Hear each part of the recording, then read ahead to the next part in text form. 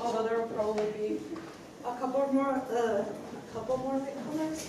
But I'm just going to go ahead and start. So hi everybody, my name is Paula Meninato. I'm here to give the presentation Creative Dissent, Why Imagination is Critical for Social Change. So we're going to talk about why we need to be creative and innovative in order to change the world, right? So we're trying to create social change. Is that going to happen by using old methods? Or do we need to like invent new things? Yeah, exactly. So yeah, so that's basically the whole idea of the presentation. I want to start off by telling you guys my story so that you understand where I'm coming from and why I'm doing this research. So I was passionate about social change from a very young age. I'm from Argentina, but I live in the US. And yeah, so Argentina is a very politicized country. And I've been interested in politics since I was very little. When I was like 12 years old, I was yelling at other students for like eating meat, for eating dead animals. When I was 14, I like got a bunch of students from my middle school to go out and do a walkout, and then we were like chanting during detention the next day. It was pretty fun. And then I organized around LGBT rights all through high school. And then when I got into college, I joined the Occupy movement, and I would go to march after march after march. I was super passionate, but I had no idea what I was doing. I was so passionate about social change that my face just randomly got on the cover of the website of the New York Times without me actually like achieving anything significant. I was just at a protest. And this is actually pretty common for a lot of the people at Occupy, since it was a lot of the same people. So yeah, but it didn't actually change anything as far as I'm aware. I just wasn't seeing the results of my work. So I actually burned out and I left the movement. And decided to focus on my studies. I was in college at the time. I didn't organize at all for like nearly 3 years. And then 3 years later, I did some paintings about Argentina's military dictatorship. And this was actually part of a research project. So let me give you guys a little bit of background information about the project. So in Argentina, we had 30,000 people go missing. They were disappeared by the government. This was during the Red Scare. So there was a lot of fear of communism. They were trying to wipe out leftist ideology. And I really like to start off by telling these stories, because I think it's really important for us to be aware of how much people have sacrificed for social justice. So you guys can read more about the different stories here. But this is, actually let me tell you guys about Alice. So when the dictatorship started, she realized what was going on. She realized there were people that were starting to get disappeared. Her and some of the mothers of people who were disappeared during the dictatorship started organizing around this issue, and then she was actually a nun, so she didn't even have a kid that was a part of that was disappeared. Her and along with about a dozen other activists actually got disappeared for their activism. So I think it's really important to keep that in mind when it comes to our activism. And the whole point of this project was to raise awareness about what happened. And I think I love this project because I think it really illuminates a lot of things that are really important for activists to know. But at the same time, I think when it comes to our work, I could have taken it a couple steps farther. And I will talk to you guys more about how that could have happened as we get on with the presentation. But now I want to talk, and actually, let me go back. And actually, after I got done with this project, I worked on the 2016 election. I had just watched Earthling, so I was very passionate about veganism. But it was the 2016 election. I live in the US. Trump was we were scared that Trump was going to become president. So I dedicated a whole year of my life to the campaign. And then obviously after the election, I felt really burnt out and drained. And I was really upset that obviously with the results and everything that happened. So I decided to quit my job and do research about effective activism, because clearly the left is not very effective in the US, and also to paint.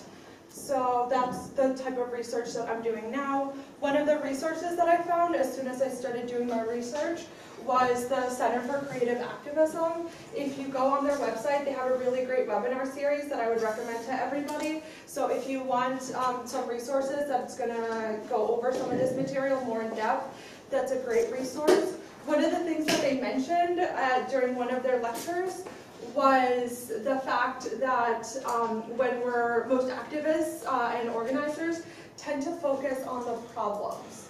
Now I want to give you guys a little bit of a different example. Let's say that before the presentation, I'm thinking to myself, don't choke, don't choke, don't choke. What am I going to do? I'm going to choke, right? So when it comes to our activism, why is it something, why is our focus so much on the problem? Why is our focus on, we need to end this, we need to end that, we need to stop this? Are we going to stop things that way? No. Not necessarily. So we want to be focused not on the problems, but on the solutions, and actually on the process, which I'll talk more about in a little bit. And the most effective leaders for social justice movements understood this. Obviously here is MLK.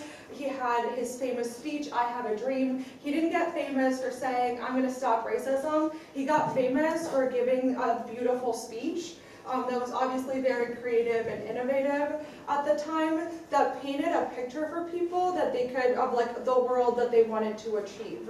So he didn't just, he wasn't an angry protester that was yelling at everybody and saying like, oh, this is wrong, that's wrong. He actually got up on the stage and he like inspired millions of people to go out and become politically active. So this is something that's important to take note of.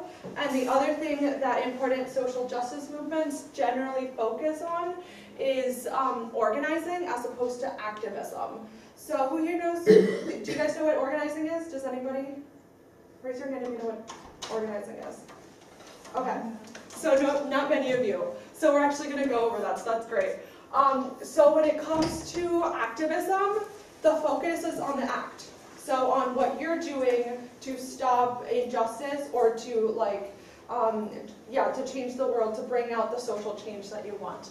When it comes to organizing, we're focusing on the collective and actually organizing a campaign designed to reach particular objectives and goals. With organizing, our focus is not on ourselves, but on activating entire communities. And also, like, recruiting and engaging new members is obviously something that's really important. So how you draw new people into the movement, and then also leadership development. How do we, basically train other people to become effective leaders so that it's not just one person doing all of the work, and it's actually like a bunch of people. That way, the power is shared among a collective as opposed to one person.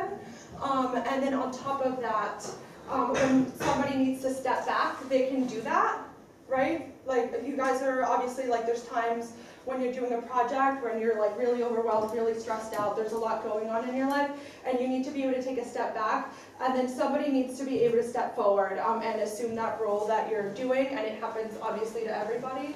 So what we don't want is for people to get burnt out and then have to leave because of that. And I think that's where organizing can really take us to the next step.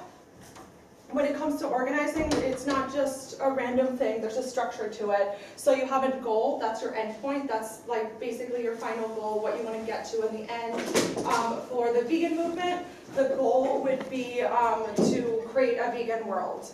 An objective would be steps needed to take to reach our goal, so stepping stones. A good example of an objective for the vegan movement might be to make sure that there's, like in the Philly school district, students that want to go vegan.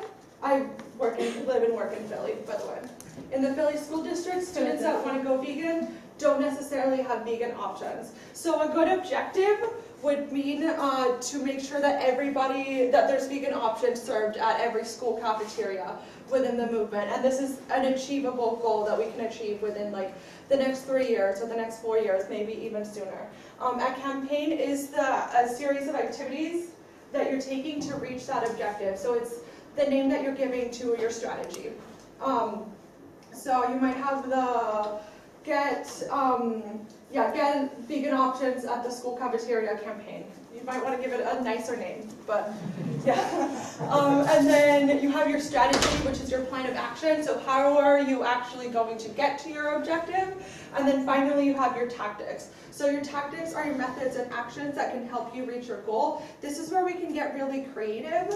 So I want to just dissect a little bit about what tactics mean before we talk about how we can use them. So there's several main types of tactics. There's more than these, but I just want to, this is like a 50-minute presentation, so we're just going to go over 3. So you have direct action. That's a tactic that directly impacts the issue that you're trying to change. So a good example of, a lot of people think that direct action means going out and getting arrested, and that's actually not what that means. Anybody that thinks that going to a random highway and then blocking yourself down onto it is a good example of direct action doesn't know what direct action means. Now, if you're going and you're locking yourself down with other activists onto a road that is either leading to a Trump rally or a slaughterhouse, is that direct action? Yes. Yes. But direct action doesn't require arrest. What about a boycott? So for example, saying, I'm not going to eat any more animal products. Does that directly impact the issue at hand? Yes. Yes. So going vegan is actually an example of direct action. It's also an example of grassroots. So grassroots tactics means that you're mobilizing a group of people. So grassroots means it's not just one person, it's like a whole community or a whole group of people. So good examples of grassroots can mean things like outreach, protesting, getting a group of people to go to a protest, or like going to schools to talk to students about veganism, educating people, handing out leaflets, etc. And then we also have institutional changes. A good example of an institutional change for like the vegan movement would be getting vegan options in the school cafeteria. Obviously, we need to have vegan options available everywhere in order to for more people to want to go vegan. So as there's more vegan options, more people are going to be open to the idea of going vegan, as opposed to, I don't know, people being scared by this idea because they don't know anybody that's vegan. I don't know about you guys, but when I was 14, I tried to go vegan, and there were no options at the school cafeteria. There were no, I didn't know any other vegans. I had no social support, and it didn't end well for me. I had to go back to eating eggs and dairy because I didn't have any other option. And obviously now I'm vegan, but at that time that was a big hurdle for me. So these institutional changes really make it easier for people to go vegan, and they help people be more open to these ideas. When it comes to tactics, if they lack specificity, they are unlikely to create change. We'll talk about this more in a minute. The context of your tactics is so important. So you can't just go and get arrested on a random road leading wherever. It has to lead somewhere, so it has to be leading somewhere. The other thing about tactics is they are the most effective when they are new. So when you are standing outside doing a protest, and you've been doing the same protest for a month, like we were doing during the Occupy days, where we literally had a protest going for a month. Is there any reason why the media would want to come to that protest? Is that news? No. So that's actually not news, so that's a good example of why tactics are most effective when they are new. If we keep doing the same thing over and over, it's going to be less newsworthy, it's going to be less likely to catch the attention of not just the news, but people in general. If you do something that's new, people are going to be like, wow, that's really cool. Whereas if you do the same thing over and over, that's not news. People are very unlikely to care. And then we also want to have a diversity of different tactics. So there's a lot of debate within the vegan movement of like, which tactics are more effective? And actually, some tactics are ineffective, But when it comes to tactics, the more variety, the more diversity we have, the better, because again, tactics are the most effective when they are new. So we don't want to just have 1 or 2 tactics. We want to have like a big toolbox to draw from. It's like if you're a painter and you're using like the same brush over and over, that's not what we want. We want new things. And every single social justice movement that was successful created their own tactics. This would be a really good example. This was during the Woolworth sit-ins. These 4 guys sat down at a whites-only lunch counter, and because their act was directly disrupting the fact that directly disrupting segregation, right? 4 black men sitting down at a whites-only lunch counter. Because this tactic was directly impacting the issue at hand, it's considered direct action. It was new, it was innovative, it got a ton of press coverage, and these protests just like exploded, just kind of like these sit-ins, they exploded, much like Occupy did when we occupied the Brooklyn Bridge. And with Occupy, the reason it got so much attention in the very beginning was because our tactics were new, our tactics were innovative, and that fizzled out fairly quickly. But with these guys, they kept on, not these guys in particular, but with the civil rights movement, they kept on using new tactics, which is what allowed them to get these campaigns to succeed. And yeah, I just want to read this quote. Insanity, doing the same thing over and over and expecting different results. So I actually heard that it's not by Albert Einstein, but it's really still a great quote. So I mean, it just really doesn't make any sense that we're going to do the same thing over and over, and somehow magically that's going to get us to the change that we want. That's really not, I mean, you can try that, but that's unlikely to work. The other thing that we want to focus on is on our process as opposed to the outcome. So we have social justice issues that have been going on for thousands of years. Are they going to change overnight? No. So they're not going to change overnight. So if we're focusing entirely on the problem, like if you're spending all day thinking about how many thousands of animals are getting killed each day, is that going to change the number of animals that are getting killed each day? No. So we don't want to focus on the outcome and how slowly it's happening. We want to focus on the process. So making sure that, and there's 2 things about that. One is making sure that we're being effective. You don't have control over what other people do.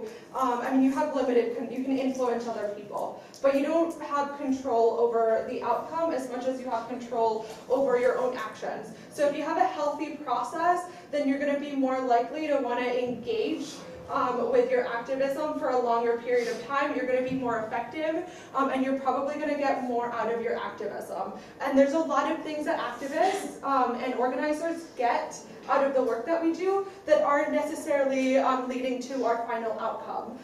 Like, for example, how many people traveled to come here? How many people have traveled because of their activism? How many people have made amazing friends through their activism that they will like never take for granted? Okay, cool.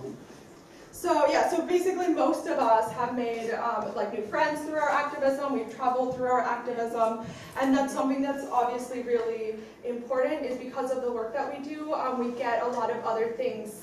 Like we get a lot of other things out of it that aren't necessarily leading to that outcome, and that's something that for us makes our lives more enriching. And it might not like help start a vegan world right away, but that is something that's important to focus on and to like enjoy it, as opposed to thinking about what the changes that are not happening. And also focusing on the process and being creative helps us turn hot anger into cold anger. So this is a term by Saul Alinsky. He wrote Rules for Radicals. He writes about the theory of change and how social justice movements work. Great author if you want to check out that resource. So you have hot anger. So a good example of hot anger would be like the really passionate vegan that wants to change the world but goes out and yells at everybody. And hot anger is usually guided by pure emotion. It lacks a strategy and it's rarely effective, right? How effective is it to go out and just start yelling at people? Not very. So cold anger is more methodical. So instead of just getting angry at people and lashing out, we're channeling, we're taking a step back, like just take a deep breath, and then you channel that anger, you channel that passion that you have into a strategy, and that's often what's the most effective in social justice movements. It also helps us achieve sustainable activism. So it helps prevent things like burnout and secondary traumatic stress.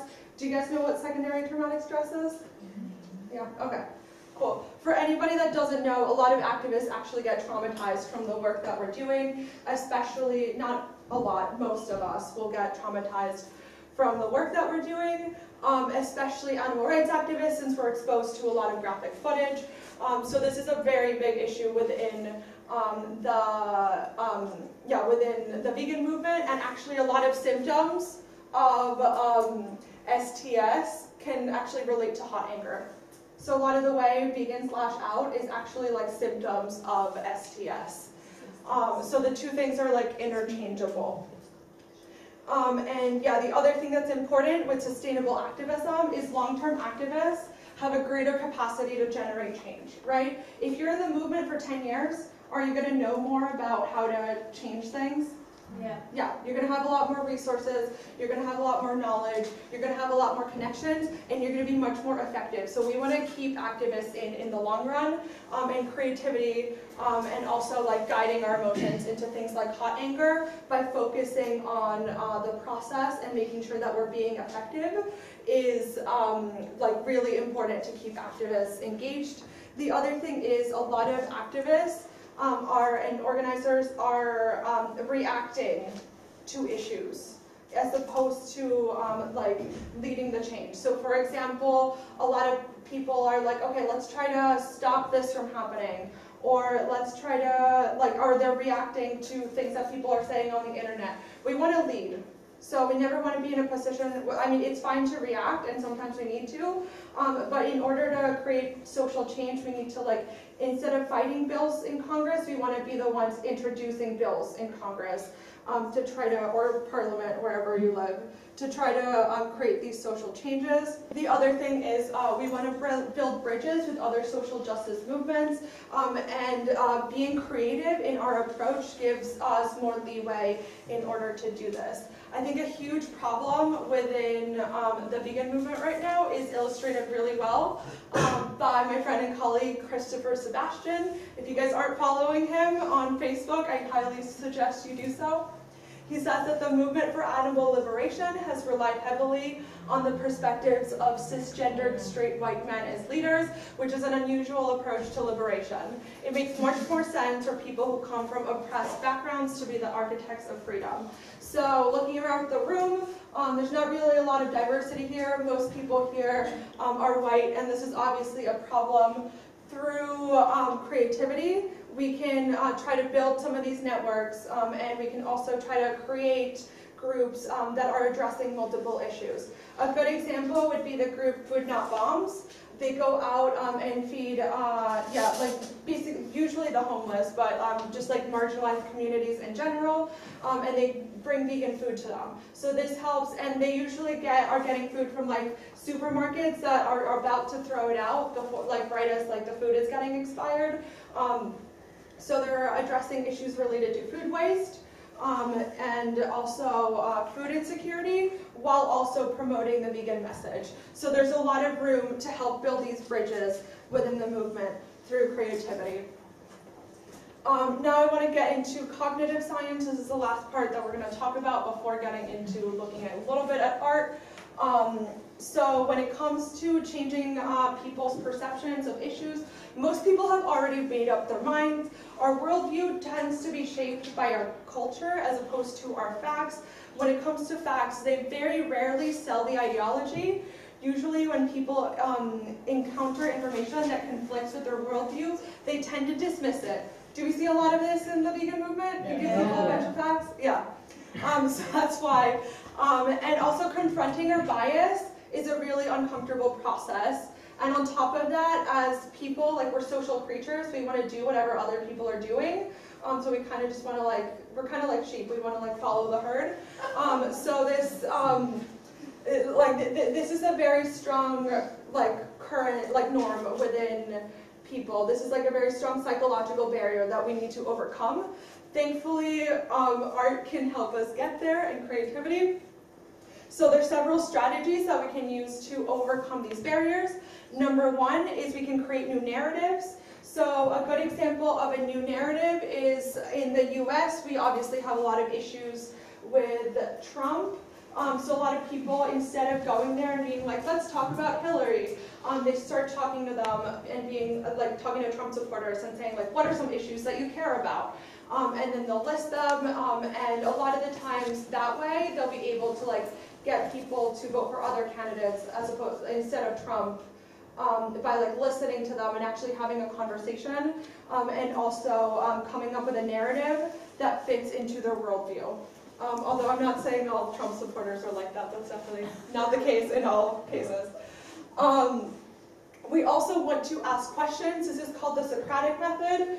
If you're really interested in the Socratic method, Earthling Ed has a whole YouTube video about it, so I definitely recommend checking that out. Basically what you do is you ask people questions instead of telling them the information. So if you tell somebody baby cows get killed to produce milk, they're going to stare at you like you're crazy, right? Mm-hmm. Yeah. But if you ask somebody, what do you need to do to get a baby cow to produce milk? Or not to get a baby cow, to get a cow to produce milk. What happens to the baby cow though? Yeah, exactly. So you ask them, what do you need to do to get a cow to produce milk? And then at first they're like, oh, you just milk the udders. And then it's like, well, no, they're mammals. They don't just produce milk on their own. And then they're like, oh, you need to get them pregnant.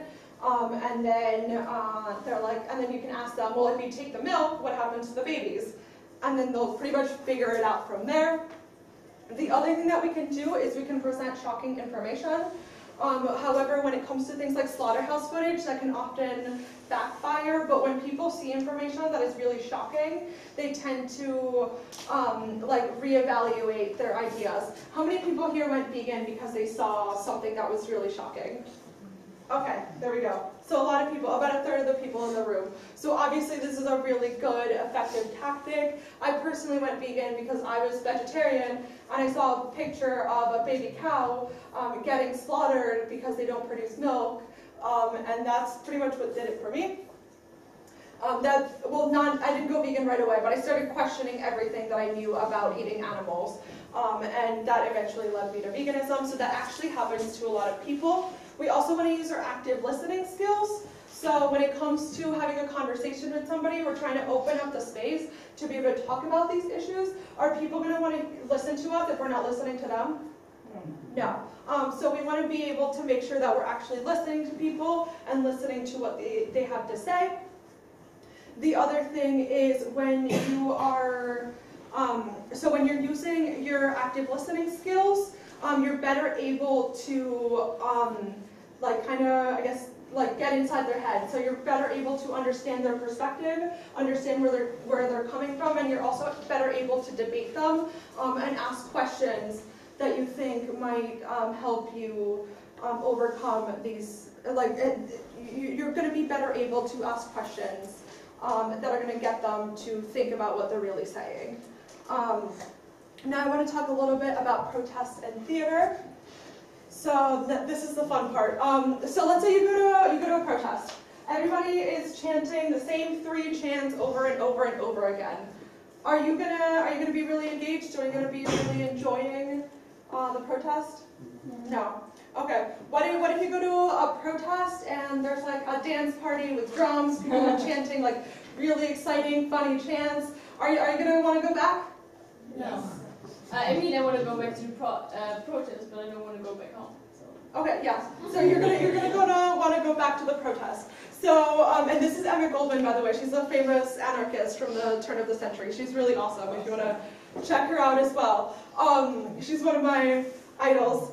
So she says, if I can't dance, I don't want to be a part of your revolution, right? When it comes to any kind of dissent, we want to make it fun. So this is another area where creativity really comes in, is if we are just doing the same thing over and over, that's kind of boring. If we're having fun, if we're enjoying, that leads us to enjoy the process, and then we want to stay in the movement longer. So that's basically what I'm getting at here. Now I want to talk about art and activism, and actually go a little bit beyond raising awareness. This is where I said with my pieces of the art related to the desaparecidos from the Argentine military dictatorship. They, they could have, I wish that I could have taken things a little bit further, and instead of just raising awareness, actually done something, like actually figured out how to, like for example, mobilize people or open up spaces to discuss certain topics. So when it comes to our work, discussing the problem rarely leads to institutional change, and stopping short of action undermines our capacity. So when it comes to art, artists usually they just want to start a conversation. And that's actually often not enough to actually bring about social change. And we can actually open up the space to discuss controversial or censored topics, mobilize groups of people, and bypass social barriers that prevent discourse. I think a really good example is right here. This is a protest in China, where over there in some parts of the country, protesting is heavily restricted, and you can actually get arrested for protesting. So what they started doing is, which they actually now made illegal because the government is finding it threatening, is they started doing hiding protests as performance art. So this is an example of some performance art that was disguised as a protest. So basically it's an environmental protest, and they're all like getting married with gas masks on. So yeah, it's pretty cool. And yeah, so this actually, it gets more attention obviously, and then on top of that, it actually opens up the space to talk about this topic while mobilizing a group of people. But obviously now they can't do it anymore in some parts of the country because it's illegal to do performance art. So, which also makes people realize how ridiculous it is that like some types of art is getting banned, and also shows us that it's actually effective. Now I want to look at this piece by Michelle Angela Ortiz. She's an artist in Philly, and she organizes around immigrant rights. So basically what she did here is, this is in front of the ICE office. You guys probably don't know, you guys don't know what ICE is. So ICE is the government institution that's in charge of deporting people in the US. So they're in charge of deporting people. She got undocumented immigrants to paint this in front of the ICE office. She actually got a permit from the city. So basically they were able to put this message of we're human beings risking our lives for our families and our future in front of the ICE office. They had to stare at this message for a month, and the people, the undocumented immigrants who were have been marginalized and have a hard time speaking out because they're actually scared to, were able to put this there and get this message to the people to the people who work in ICE without actually risking their well-being. So that's pretty amazing. This is another artist from Philadelphia. This is Pepon Osorio. He works around issues of, different issues related to racism and economic inequality. This is about a very local issue within the Philly school district. The city is running out of funding to be able to put students in, they're running out of funding, so they keep on closing down the schools.